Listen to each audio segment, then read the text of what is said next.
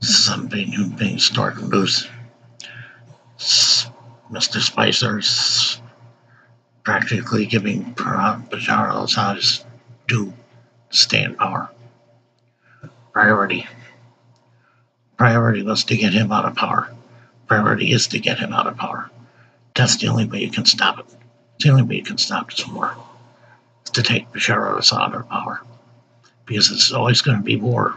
Because he's a warmonger. He's a psychopath. He's a sociopath.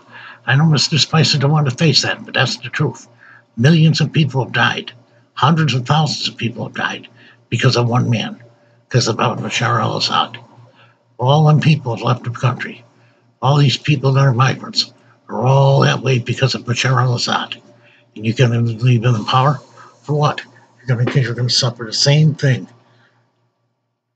without the war, without ISIS, as you would with ISIS.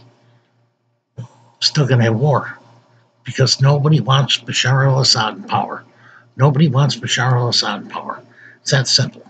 It's just that simple. Nobody wants Bashar al-Assad in power. It's that simple. It's a simple being stark and rose. Thank you for watching.